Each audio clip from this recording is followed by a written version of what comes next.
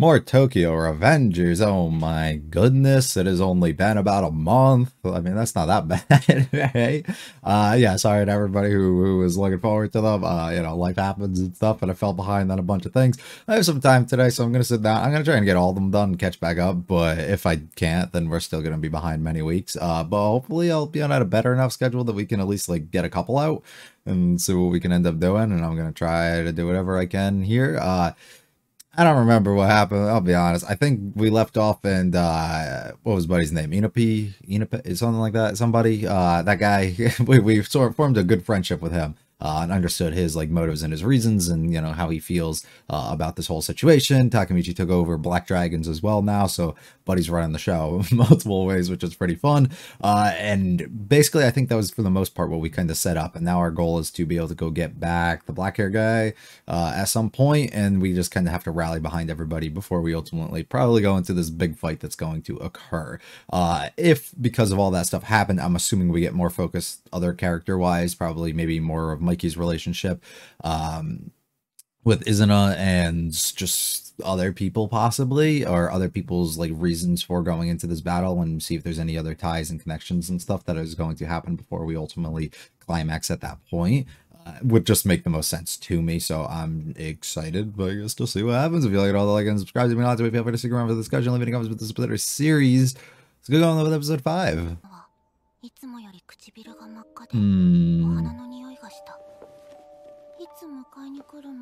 She won't. Goodbye, Emma. So leave you, we go and live with, yeah,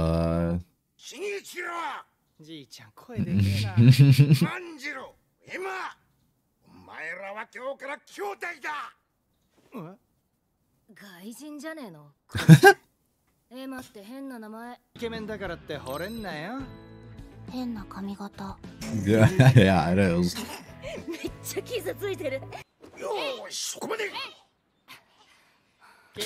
She's like, this shit's stupid.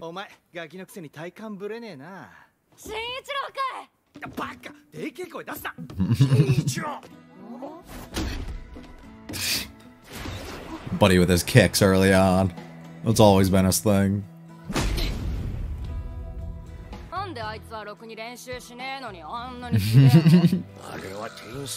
He's Debbie. I got my blood running through him. Aw. Oh, my sister.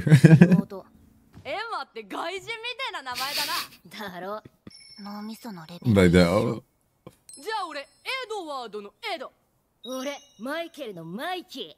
This is a bang! I have a unko! Oh my god!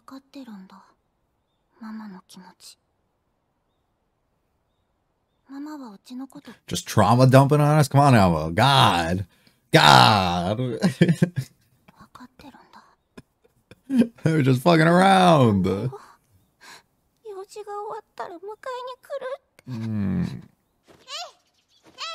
Aw. All alone.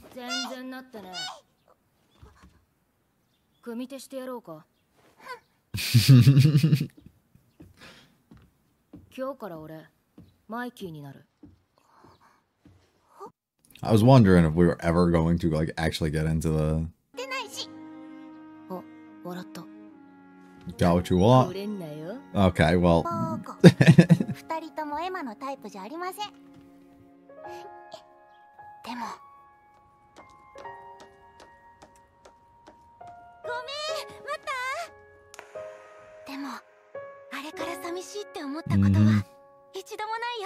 You were able to gain something that you probably never had. Hey. Some shit's been going down. We gotta have a talk.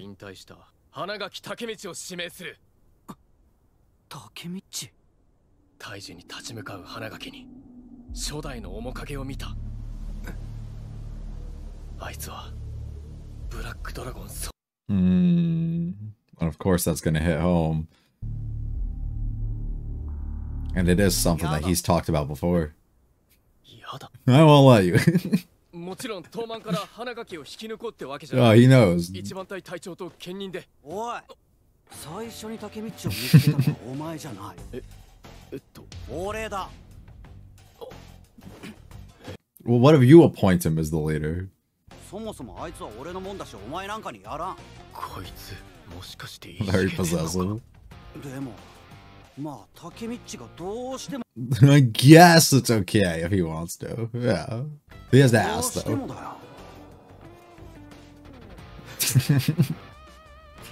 まさか俺がこの特服に袖を通す日が来るとはな。ザナが佐野真一郎に浸水しているのであれば、 It would be a special day, yeah. 動くなら明日だと。 This motherfucker's attack every day at this point. We're moving quick. 集めろ。 Alright. 明日の決戦に備えて。 Damn, already? 集会だ。はい。 That's kind of what happened in the last arc. It just like randomly was Christmas and I'm like, oh shit, I start. 自分が何をしようとしてるのか分かってんのか。 Oh, he very much does. も問題ねえだろ。 俺は I don't think you understand. 絶対認めねえぞ。殺しだけは。それと妃とイザナを倒すこと。 A lot of missions. 天竺を潰す。東満が天竺に勝てるのかった。 I mean, they have a lot of fucking people and they're really strong. 卑怯な手でぶっ潰してやる。 The boy. 八海。タカちゃんがやられた。スマイリー君もだ。 Oh, that's right. None of them knew about that. あの二人がどうやって。ここへ向かってる途中、バイクで突っ込んできやがった。 Oh, that happened today again? 倒れたところへ鉄パイプ持った連中が。 The timeline's fucking with me. This all could have been within a day, though. Like the past, like 5 episodes now, though. パーチンは武器使って捕まった。 We can't let the others turn into something like 俺は that. 逆恨みでドラケンを襲った。汚ねえ手使って。笑ってるか。 When he's turned around, we can't. Okay, no, he's not. 八海。お前は三ツ矢たちのそばについていろ。ちょっと待ってください。俺はタカちゃんの敵を。 Yeah, but we don't like your mindset here. 容体が心配なわけじゃねえ。あいつら目覚ましたら絶対この構想に参戦しようとする。それを止めてくれ。一番隊はお前らの任務を全うしろ。 That's a big blow, though. He's like probably a lot stronger than all the background characters, if we're being honest. 俺だけでいい。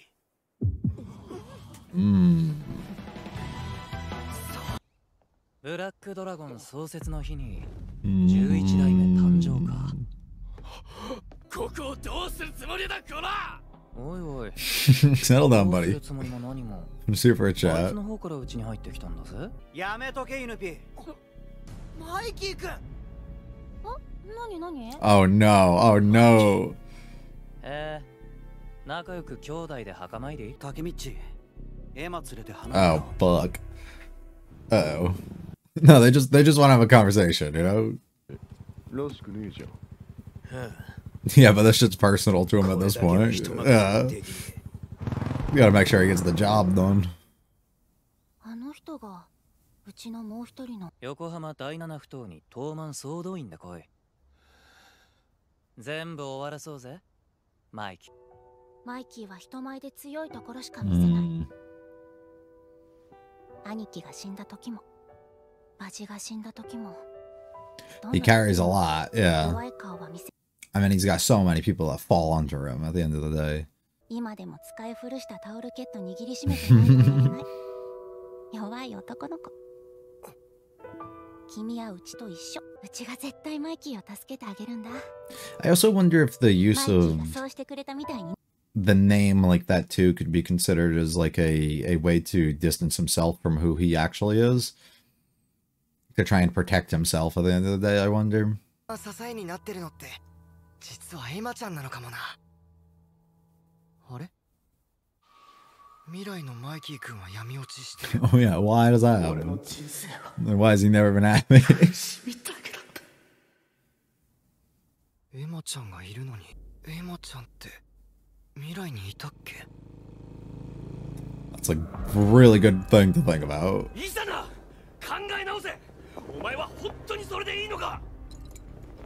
Are they not after Mikey, but they're after her, and they're just trying to, like, take everything from him? Ah, fuck. Oh, no.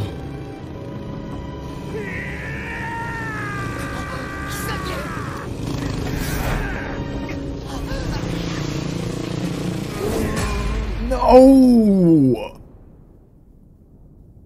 Bro, just... Okay. I mean, I get it, but... Are they all still there? Did they all see this happen? If this was his plan, he's taking fucking everything from him. Yeah.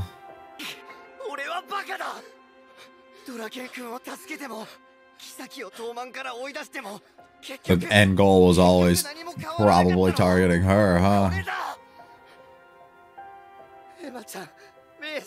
Which is honestly wasn't even on the table from what I thought. That's true, I didn't even think about that. This isn't the future.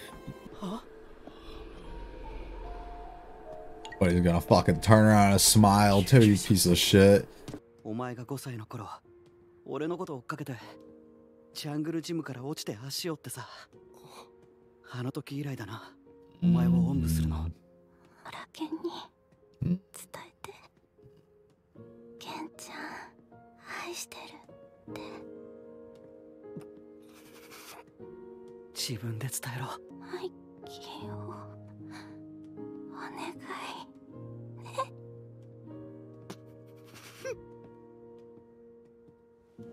Oh my god.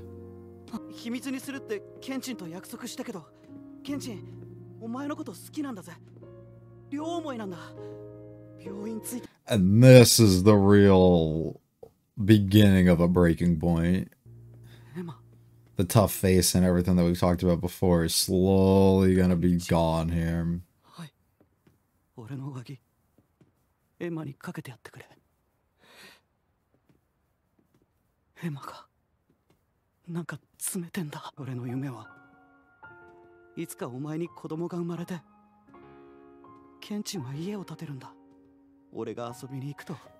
Really drive it home.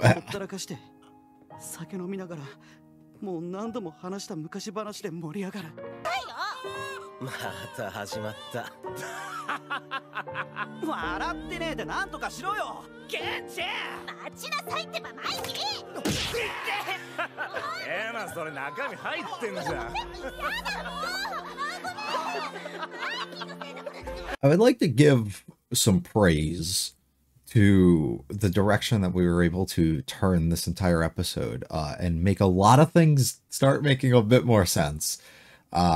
We've always had the understanding of how deeply Mikey cares for people, you know, who's really important to him, why they're important to him, what all these situations kind of are, right? We've always kind of had that understanding. But then when you get the moments where, you know, people say that he goes crazy or he disappears and things happen and he, you know, starts killing people and kills himself and all this other stuff happens, right? He's always been suffering throughout life. Things never go his way. They're not good, right? It makes you start questioning, like, what is bro talking about? Where is this coming from, right? Sure, you know, the stuff with your brothers happened, but as far as we can tell, you know, the whole group's on top. You're on top, you know, things have gone good. For the most part, a lot of your friends are still around. Like, what really is the bad thing in these situations? So to use a character like Emma, one who has been introduced for a long time and been not really, I guess, important for the most part, she's just been kind of involved in certain moments, really allow her to become like very important in this sort of moment, and do it especially in like a thing where it's unreversible because you're doing it within the past is such a excellent thing for you to do. She's a character that has a strong relation connection to this guy, you know, that we've explored this dark path that he goes down with us not really fully being able to grasp why or his reasons, I guess, that he goes down this. And we never really go too far into their relationship besides keeping it surface level until we start presenting it a little bit more here and so far throughout this arc a little bit.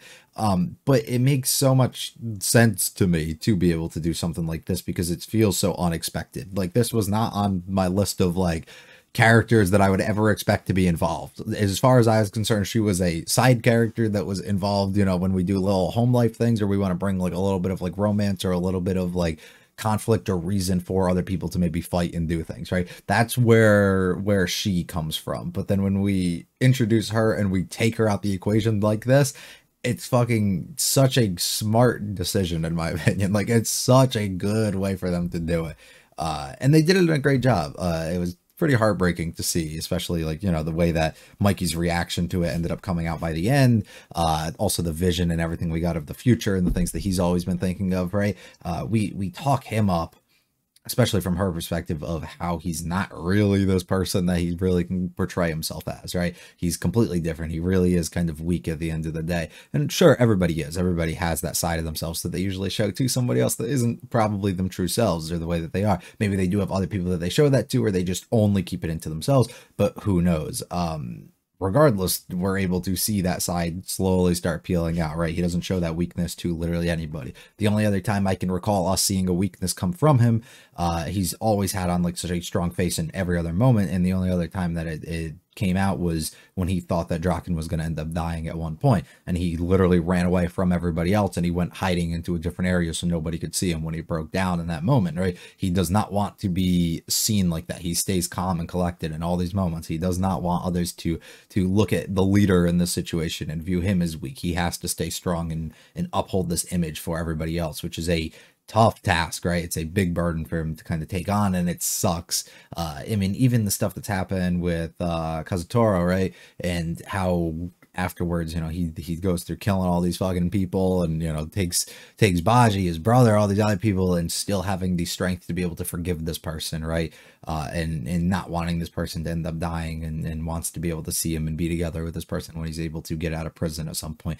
is like the craziest fucking thing, right? It really is, in my opinion, because it's so much for somebody like that to take on. So to peel away the layers slowly and to a point that it's a breaking point basically at this point, and take away somebody like this who you probably, I'm assuming, nobody really expected. Maybe at the beginning, thinking back on it now, at the beginning of this episode, it made sense. Why are we showing like flashbacks and stuff like that? I guess you could have maybe initially thought that, but I don't think anybody went into the season or like at any point probably was like, yeah, I think this could probably happen, or this could probably be like the reason or something, which I think is just insane, really, to think about. I love the idea of playing with a death in our timeline here without us going forward and finding out that somebody else is dead, or us going and trying to change something that happens to prevent that, right? I love the idea of taking something and making it permanent, right? Unless, I mean, there's always ways that I guess they can try and pull it out in like a time travel thing and bring people like her back. I can't think of a way that would work, especially in this situation, so I'm assuming she's gone.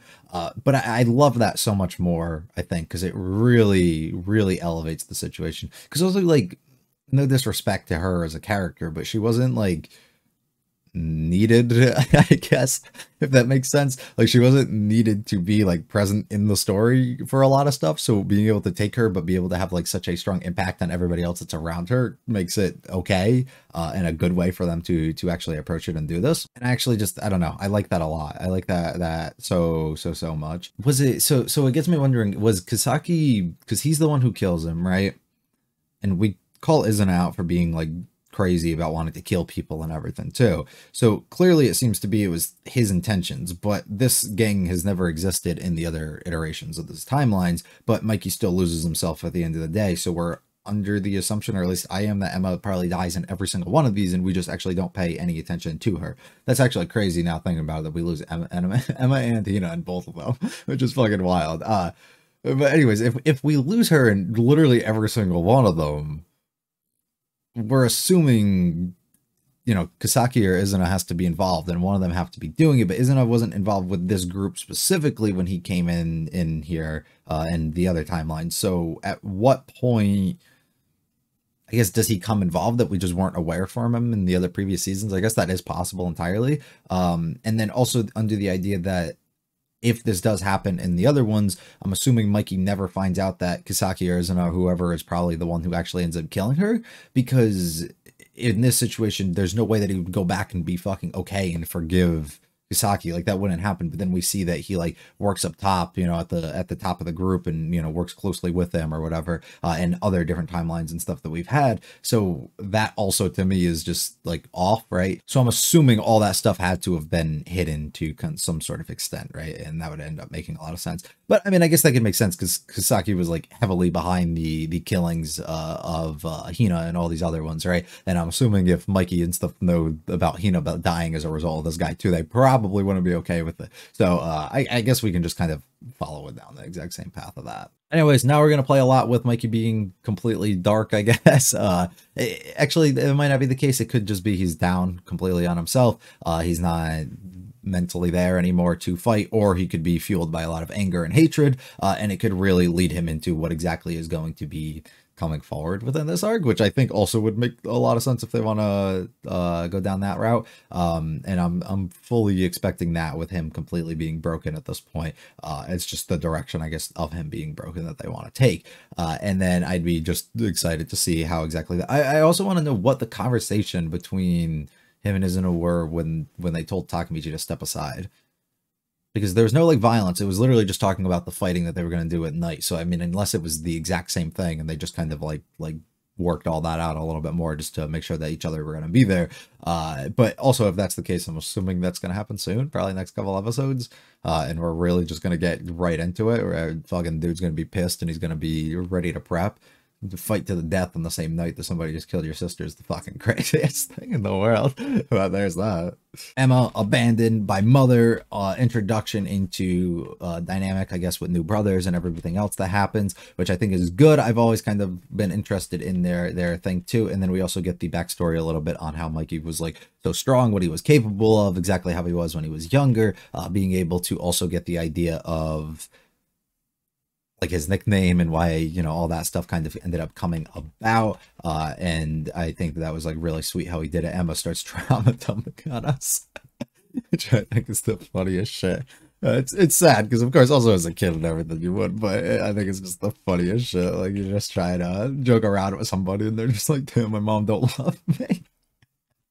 It's just funny to think about. And then, fun moments of her having people in her life like Draken and Mikey and people that are important. She doesn't have to look back on those negative and sad times, right? She has so much and so many good things here. Mikey being all tsundere here, but Takemichi and so possessive over him is really cute. And then we basically figure out, they have bad intentions. The whole meeting goes down, a bunch of that stuff. Hawkeye being told you need to be separated, right? Like we need you to watch after these people, and then, which is a big blow because he's probably one of the better fighters, of course, that they have. So that's kind of crazy that they do that. But Mikey taking on that big old responsibility at the end of the day of being like, oh, don't worry, you don't need all these other leaders and stuff, like you guys got me, right? Like we're good. It's more weight that he's putting on himself, and now they're going to be expecting stuff out of him probably as a result here. And also he's completely down now with the whole Emma thing. It's a big issue that he's kind of finding himself in, which I think is fucking crazy. And then for the whole second half, we end up kind of coming here and joining together. I love Izuno's approach here of just like, he's not aggressive. He's not like pushing people. He's not like strong or like fighting or whatever. He's just kind of letting them handle him however he wants. And he's just talking or saying whatever it is that he has to, which I think is fucking crazy. And then a bunch of the Emma stuff and things that I kind of already touched on and talked about how, she feels and how this whole situation ended up coming about. She gets fucking hit here. Takemichi is just stuck and doesn't know what to do. I wish, I was gonna say, I wish like he tried to protect her or did something, but one, he probably didn't really see it. It looked like he ducked. I don't know. I could be bugging, but it looked like he ducked, which makes sense now. In my head, it's like always whenever we have time travel, we can go back and fix things, but I always forget that in the show, you're already in the past, so you can't go back more in the past. So of course, he's probably going to want to protect himself, which I think is, I mean, it makes sense. Emma gets completely fucked up here and Mikey is broken. Why Mikey doesn't run either, I don't get. I mean, I guess it could just be we planned to have her die anyway, so what's the point of, trying to go through all of this stuff while she's running, which easily, I mean, could make sense. But if somebody's fucking dying on my back and I have to get them to a hospital probably a couple miles away, I'm not just gonna walk with them, right? Like we're gonna be sprinting and immediately in action. Very sad, all the stuff that he starts kind of going through here in this moment where he starts reflecting on all the things, you know, the memories that they could have, you know, at some point in their future with everybody together, and all, you know, how important and stuff that she is to him, her coming out and making sure that he talks about how Draken is, or how that she loves him. And then also the part that really breaks my heart too is just him coming out and being like, oh, it's supposed to be a secret, I wasn't going to tell you, and tells us like about how Draken is. It's so fucking sad to be able to see. Really, really is. And then we kind of end off there, and it's a it's an interesting one, that's for sure. I can't stand it, you know. It's heartbreaking for you to have to go through all of this and build up all this trauma and all these issues, you know, with all these characters and their relationships, and ultimately have to lead us into a fight. But it gives them reasons to fight and do the things that they are doing, and it happens. And plus, honestly, I unpopularly love when we kill characters in shows, and we actually do it like pretty good, and I think this is a good example of it, because it makes things so much more interesting and intriguing to see how people are going to react and bounce back from it, which I'm very kind of excited for. We'll see what happens next. If you liked it, I'll hit the like and subscribe to me, and a lot to me. Feel free to check out the videos and channel, leave a comment. This is a series. I'm gonna go record episode 6 right now, so we'll at least have 2. My long hiatus. Sorry about that again, but you know, life happens, and we're gonna probably still be behind regardless. So see you next time though, hopefully for episode 6. Guys, a good one. Peace.